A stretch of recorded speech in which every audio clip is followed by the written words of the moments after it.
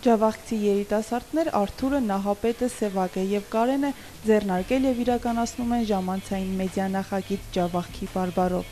Արդեն 1 ամիս է սոցիալական ցանցերում գործում է For Production հարթակը։ Այս նախագծով երիտասարդները հումորի լեզվով անդրադառնում են Ջավախքում տարածված կարծրատիպերին և փորձում փոխել մարդկանց պատկերացումները։ Այսօրվա վիդեոյի մեջ ցույց կտանք Ջավախքի ու ջավախցիներից մասին ալամ աշխարհով դարձած բերնեբերան քննարկված միֆերն ու իրականությունները։ Համացանցի օգտատերերն արդեն հասցրել են ծանոթանալ նախագծին։ Տարածվող դրական արձագանքները երիտասարդներին ոգևորում և ավելի են մոտիվացնում արդյունավետ աշխատելու։ For Production երիտասարդական ֆորմատը առաջինն ու միակն է Ջավախքում։ Մեր նկարահանող խումբը ականատես եղավ երիտասարդների աշխատանքին, զրուցեցինք նրանց հետագա գործունեության, ներկայիս խնդիրների և նախագծի տեսլականի մասին։ Ռոմանտիկ տուրիստները եկել են, լճի ափին պալաչկան զարկել են ու կուզեն գիշերել, բայց որ մի իրեն հարգող ջավախցին կթողնե գեղ մտած միսավիրա դրսում գիշերել։ Գեղացիք հավաքվել են ու մեզի համար անհայտ ձևով հարամել մարդկանց ռոմանտիկան։ Թե բամոթ է, կմրսիկ, հոսարը չեք, որ դուսը գիշերել։ Սևակը մեզ պատմեց իր անցած ուղու և ապագա ծրագրերի մասին։ Մեդիա ոլորտ մտնել սկսվել եմ YouTube-ից, հենց սկսվել եմ վիդեո արտադրությամբ զբաղվել YouTube-ով, հետագայում արդեն հաճախել եմ Ջիպա մեդիա լաբ ծրագրին, մասնակցել եմ դասընթացներին ու զարգացրել իմ գիտելիքները, իսկ հիմա իմ ընկերների հետ շարունակում ենք For Production նախագիծը։ YouTube-ով ես պատրաստել եմ ֆուտբոլային վիդեոներ, իմ գործը հիմնականում եղել է վիդեոմոնտաժը եւ վիդեոմոնտաժի միջոցով պատրաստել եմ տարբեր ֆուտբոլային խաղերի տեսություններ։ YouTube-ի ալիքս բավականին մեծ արդյունքների հասավ, ստացա YouTube-ի արծաթե կոճակը, ինչպես նաեւ ներկայումս ունեմ 2 հզոր ալիք, 475,000 բաժանորդ մեկ ալիքում, 272,000 բաժանորդ մյուս ալիքում։ Ջիպա մեդիա լաբի մասին իմացել եմ հենց իմ ընկերներից մեկի Արթուրի միջոցով, ու ստացել եմ շատ խորհուրդներ, հետագայում որոշել եմ մասնակցել ծրագրին, մասնակցել եմ ու հասել արդյունքի։ Ծրագրի մեջ մտնում է վիդեո, ֆոտո դասընթացներ, ինչպես նաև վիդեոմոնտաժ, ու այդ ծրագրի շրջանակներում կա նաև տարվա վերջում կա նաև գլխավոր մրցանակ, գրանտ մրցանակը, որի արդյունքում հաղթողը ստանում է հնարավորություն Ջիպա համալսարանում սովորելու, որը ես ստացել եմ։ Հաղթել եմ իմ գյուղի մասին նկարահանված ֆիլմով, մուլտիմեդիա պատմությունով, մուլտիմեդիա պատմությունը հետևյալն էր, իմ գյուղում չկա խմելու ջուր, կա խմելու ջրի հետ կապված խնդիր ու հենց այդ խնդրի մասին ներկայացրել եմ մուլտիմեդիա պատմություն։ Այս բանը ներկայացնում ենք For Production-ի հումորային ստենդափ հաղորդաշարը, հետագայում արդեն կներկայացնենք նաև հաղորդաշար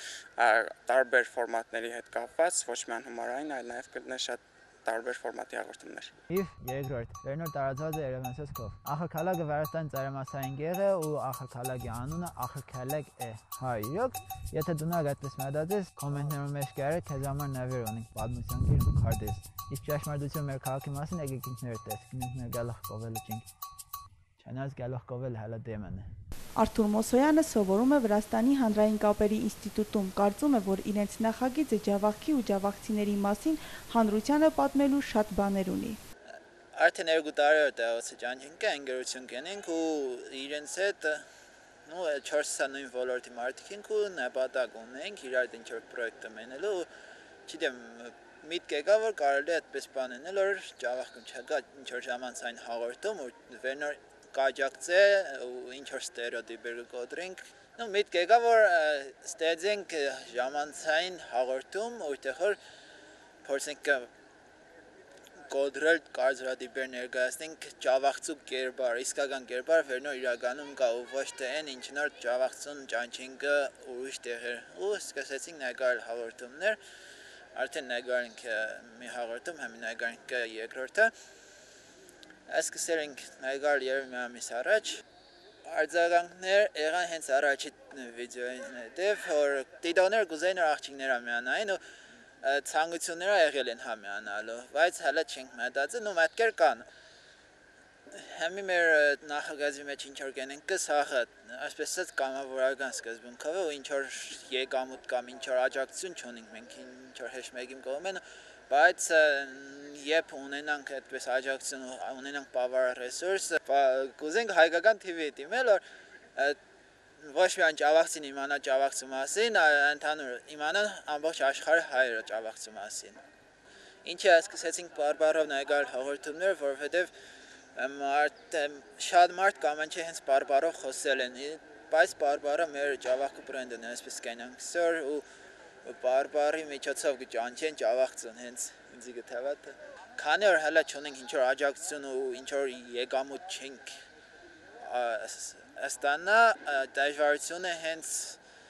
այս հավաքվելու process-ը, որտեղ մենք 4-ը ամենքս մետեղ ենք ուքանք, ամենքս կարանն ինոս մինդայից սևակ խորնայից ես տիլիսկայից նահապետը ճիշտ է քաղաքում ու հենց այդ հավաքվելու process-ն է դժվար երկրորդ խնդիրը երևի է նոր այս պրոյեկտն բացի 4-ը ուրիշ գործերով զբաղվենք համալսարան գսորվենք ու շատ կխանգարեն իրար ու ժամանակի խնդիրն է հիմնական մեր խնդիրները հենց ժամանակի խնդիրն է ու ֆինանսականն է Տոմը օրինակ մեր եսսին ուրեմն քարտոլ քանդոցում ազերներ եկերան քարտոլ տանին ու ինչ era մեր ժավախցի հողագործը աթարա բերեց կերակ վառեց լավ քարտոլը խորվեց այս աբրան կարնողներով լավ կերծուց հետո իրեն ուզասկյանով ծախեց ու հեչ մեկը չհասկացավ թե ինչ եղես խորված քարտոլը մեջանել տևեց ազգային թեշնամանքը քաղաքական ու ոչ քաղաքական հարցերն էլ ուզվավ դիա քեզի դիվանագիտություն ու ամենամարտկային քայլը երբ հայտնի անեկդոտային տրիոյին հայը ռուսը վերացին ավելցավ նաև ազերին Կարենին ողջևորել է շրջապատի եւ համացանցի օգտատերերի դրական արձագանքները եւ մեծացրել է առած գործին ավելի մեծ պատասխանատվություն ցուցաբերելու գործոնը Քանի որ ես 4-ից մեկն եմ ու բարձր որ իմ նախատեսություններս, ինտերեսներս մեդիա ոլորտում է, դե իմ դուրս կա այս մեր գործունեությունը, թե ինչով կզբաղվենք հումորային, կուզենք ուրախացնենք ժողովրդին, ինչը հայությանը մասնավորապես ջավախքի մեր ինչպես ջավախքում գտնվողների, այնպես էլ դերսում գտնվողների համար։ Կապված ենք մեդիայի ինչ-որ վիդեո հանելու մոնտաժի մեջ, ամենքս մեր գործում կենենք, կապցինք տոշնի կոնկրետ գործ չունենք ամենքս իրեն համար, կենի այսօր մեկը վիդեո կհանը, մեկը կայ է, եթե մեկին վիդեո կհանենք, մեկը լս կայենք կամերային, այդպես խարը։ Թեմաները Facebook-ով գրուպա ունենք 4-ovս ու ժամերով կարող խոսենք այդ գրուպով, թե ինչ թեմա կարելի է ընտրել, ինչ հետաքրքիր կեղնի մարդկանց ու ավելի շատ մենք կենտրոնանանք մարդոց կոմենտարների վրա մեր անցած վիդեոների, նախորդ վիդեոների, թե իրենք ինչ կուզեն որ մենք ներկայացնենք։ Դե սկզբից առաջի ներկայացման վիդեոներ ցեգինք արձագանքը այդպես շատ մեծ չէր, որովհետև պարզ է որ դիք ներկայացուցիչներ ներկայացնելու վիդեոներ Այդ առաջ մենք ուրիշ բան էինք նախատեսել, ուրիշ վիդեո էինք նախատեսել նկարելու, բայց առաջի վիդեոյի կոմենտարների մեկնաբանություններից հասկացանք, որ այն չէ որ ինչ որ մեզ ենք ուզեն ու երկրորդ օրը գնացինք ուրիշ բան նկարելու։ Դե մենք չէինք սպասել, որ այս ձևի կտարածվի, շուտ կտարածվի ու շատ կտարածվի։ Երևի Facebook-ում արդեն 10,000-ից ավել դիտում ունենք ու վիդեոն գցելուց առաջ չէինք պատկերացնել, որ այդպես արձագանք կստանանք։ Մենք արդեն այս սկսել ենք սոցիալական կայքերում ու եթե սկսենք TV-ում ինչ-որ մեր գործունեություն ունենանք, անպայման չենք թողնել սոցիալական կայքերն է, նույն ձևի սոցիալական կայքերում հրապարակենք ամեն ինչ։ Դասերը սկսվելուց հետո, քանի որ հնարավոր որ իրար հետ չեղնենք, ժամանակ չունենանք, բայց մտածենք որ առանձին նկարենք։ Ասենք մենք TV-ից նկարենք, նապետ այստեղ իրեն համար այստեղ ու միացնենք իրար։ Երթան Ռուսաստան ու ամիս եմ չանցած, բայց ցենով կսկսեն խոսիլը։ Привет, папы. Ձերկով է ժամը ձևիթն է։ Վայ մերներ։ Փաստորեն բան չի փոխվել։ Ծոժամն է նույնը։ Խնձորելի ծառի կաճը։ Փաստորեն բան չի փոխվել։ Մենակ դու ես փոխվել։ Նահապետը ասում է, որ ինքը ջավախքում կարծրատիպերի կիզակետում է, թե կատարած աշխատանքով, թե արտաքին տեսքով։ Կարծրատիպերը իրականում շատ են, բայց մենք ուզում ենք կոտրենք հիմնականում ներսի ջավախքյան կարծրատիպերը, օրինակ որ տղան երկար մազեր չպետք է ունենա, բազմիցս խոսել ենք դրա մասին, եւ ուզում ենք կոտրենք նաեւ դրսի կարծրատիպերը, օրինակ որ ջավախցին կառավարար է եւ այլն։ Մեր ծրագրի հիմնական գաղափարներից մեկը այն է, որ ուզում ենք օրինակ ծառայել մեր ջավախքի երիտասարդությանը, որպեսզի նման տեսակի, նման ֆորմատի տեսանյութեր եւ ընդհանրապես վիդեոլորտը զարգանա մեր Ջավախքում։ Շատ քիչ է երիտասարդության զբաղվածության աստիճանը եւ մենք ուզում ենք մեր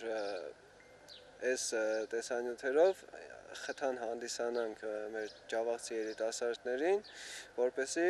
ավելի ակտիվանան եւ ստեղծեն նմանատիպ ծրագրեր։ Երիտասարդները նկարահանումներն իրականացնում են բարձրակարգ տեխնիկայով, քանի որ նրանց համար նպատակային է, որ իրենց գաղափարների արտահայտչամիջոցները համապատասխան լինեն ժամանակակից մեդիա արտադրությանը։ Հեղինակներն հավատացած են, որ անկախ հետագա արդյունքից իրենց կատարած աշխատանքն աննշան չի կորի։ Այս գործունեությունը նրանց համար կլինի նաև մասնագիտական ուղի հարթելու փորձ։